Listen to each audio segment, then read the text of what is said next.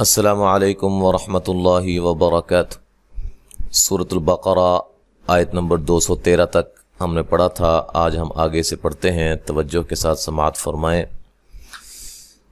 اعوذ باللہ من الشیطان الرجیم۔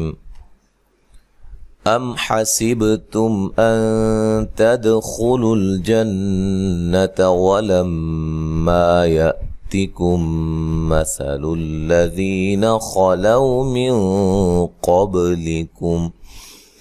ام حمزہ کو تحقیق کے ساتھ پڑھنا ہے، میم ساکنہ کو ہلانا نہیں ہے، اور یہاں میم کا اظہار ہو رہا ہے، میم ساکن کا اظہار ہے، غنہ نہیں کریں گے ام پہ۔ ہا کو واضح نکالنا ہے اور لمبا نہیں کرنا، زبر زیر پیش کو لمبا نہیں کیا جاتا۔ سب سین کو باریک سیٹی سے ادا کرنا ہے، با پہ قلقلہ کرنا ہے۔ 5 حروف جو کہ حروف قلقلہ ہیں ان کے سوا کسی بھی حرف کو ہلانا نہیں ہے۔ تم تا کو باریک پڑھنا ہے، میم ساکنہ کو ہلانا نہیں ہے۔ یہاں نون ساکن کا اخفا مع الغنہ ہے، باریک اخفا ہے۔ تد تا کو باریک پڑھنا ہے، دال پہ قلقلہ کرنا ہے۔ خلول خا کو موٹا ادا کرنا ہے اور لام کو ہلانا نہیں ہے، ٹھیک ہے۔ اگر ہم یہاں وقف کرتے ہیں تدخلو پڑھیں گے، ٹھیک ہے، خلو ایک الف کے برابر اس کو لمبا کریں گے۔ اگر ہم یہاں وقف کرتے ہیں تو اس کو و مدہ بنا دیں گے، ایک الف کی مقدار کے برابر اس کو لمبا کیا جائے گا۔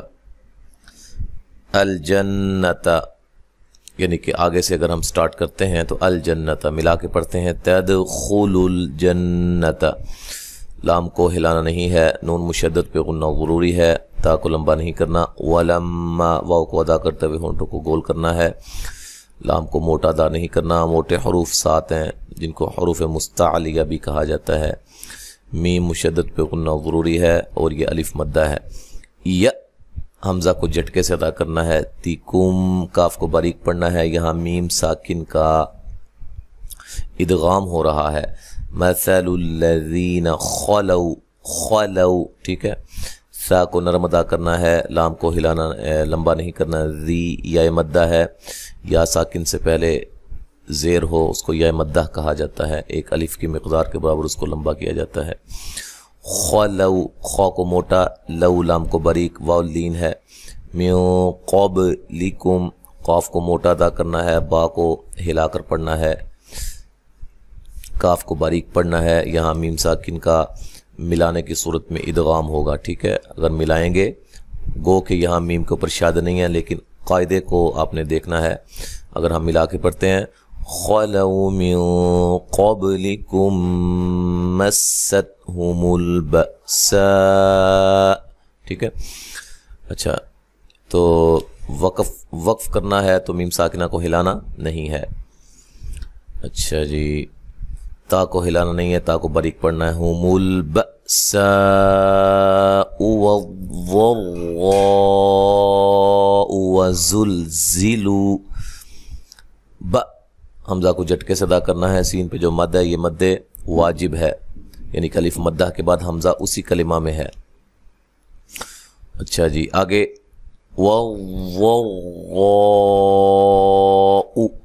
واد کو موٹا ادا کرنا ہے، اس کے مخرج سے نکالنا ہے، را کو موٹا ادا کرنا ہے، اور ساتھ مد جو ہے یہ بھی مد واجب ہے، اس طرح۔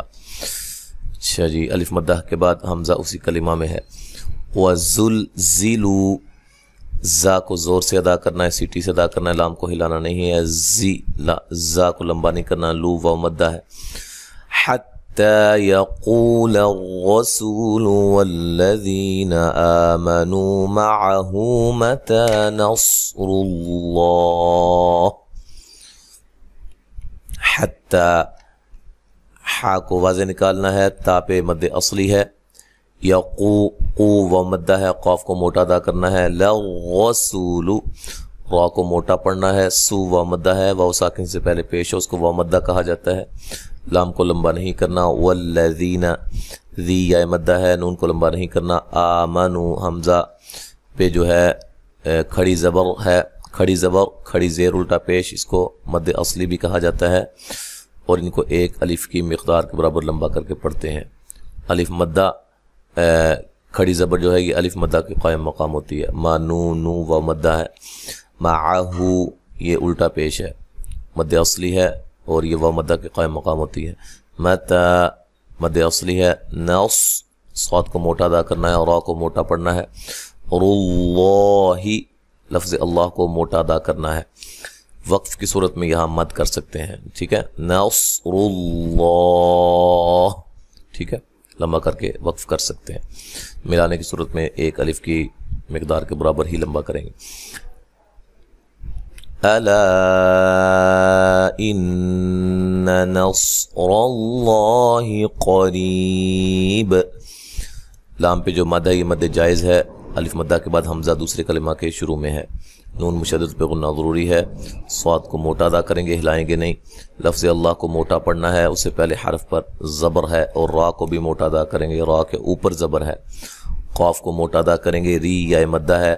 وقف کی صورت میں با کو واضح طور پہ قلقلہ کریں گے. ٹھیک ہے. قریب اور اسی طرح را کو بھی باریک پڑھیں گے. را کو باریک پڑھیں گے. را کے نیچے زیر ہے.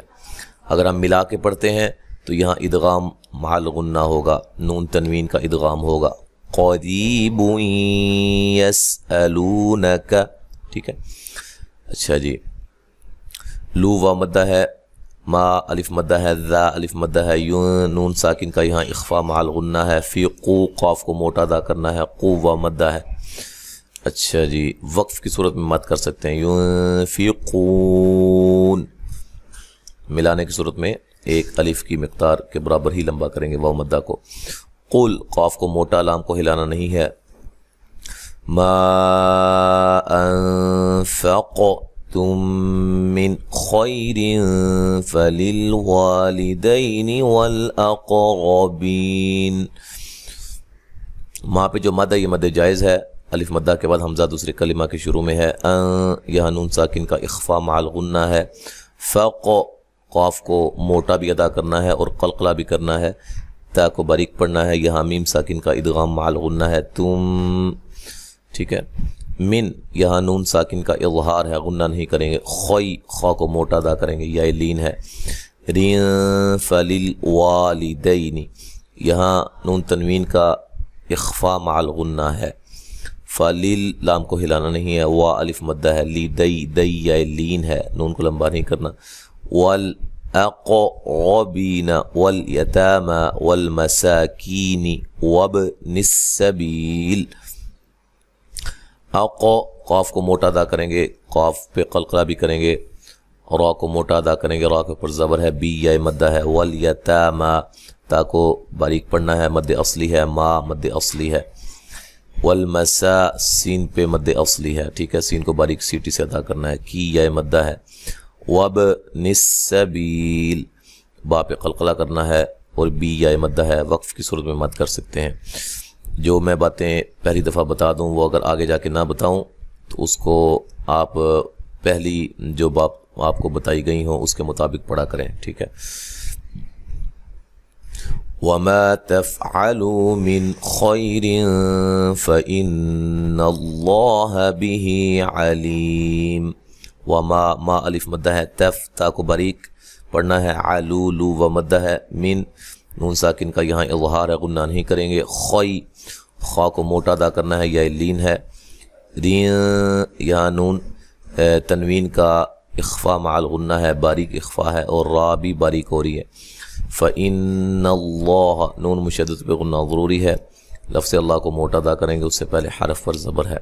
بھی ہا پہ مد اصلی ہے. علی لی یا مدہ ہے. وقف کی صورت میں مد کر سکتے ہیں.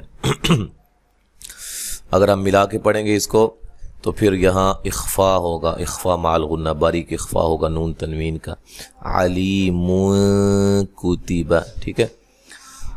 اچھا. کتبہ کاف کو باریک پڑھنا ہے. کسی کو ہلانا لمبا نہیں کرنا. علی لی یا لین ہے. کم القتال قاف کو موٹا ادا کریں گے. تا الف مدہ ہے. وَهُوَ كُرْهٌ لَكُمْ را کو موٹا ادا کریں گے. را ساکن سے پہلے پیش ہے. یہ قاعدہ ذہن میں رکھیں. را ساکن سے پہلے زبر ہو یا پیش ہو را کو موٹا ادا کیا جاتا ہے. هُ لَكُمْ نون تنوین کا یہاں ادغام ہے لیکن بلا غنہ ہے. غنہ نہیں کریں گے. کم کاف کو باریک پڑھیں گے، میم ساکن کو ہلانا نہیں ہے، اور میم ساکن کا یہاں اظہار ہے، غنہ نہیں کریں گے۔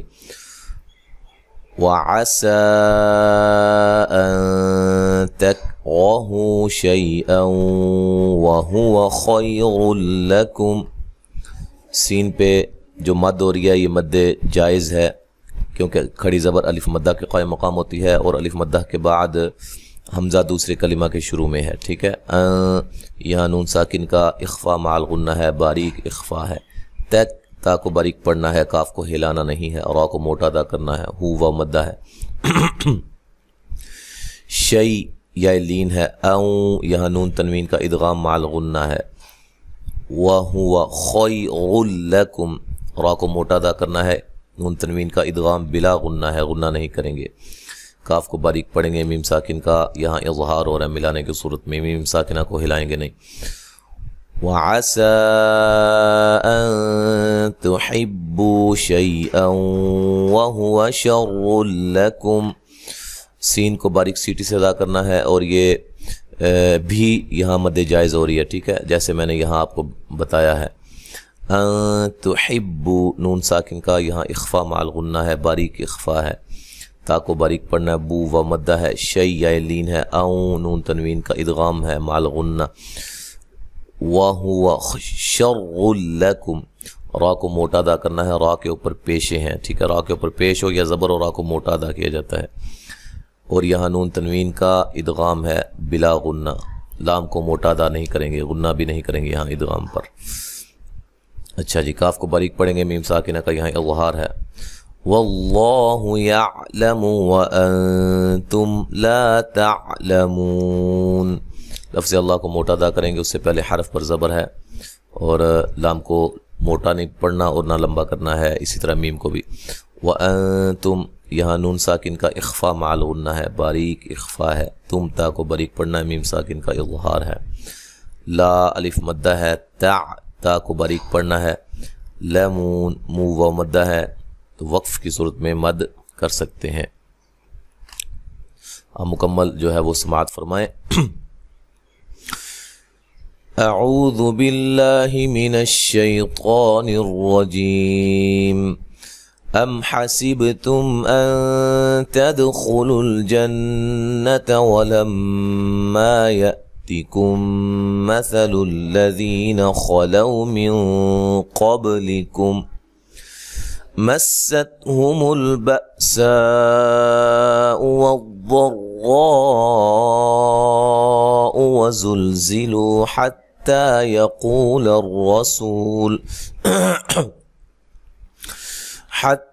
يقول الرسول والذين آمنوا معه متى نصر الله ألا إن نصر الله قريب يسألونك ماذا ينفقون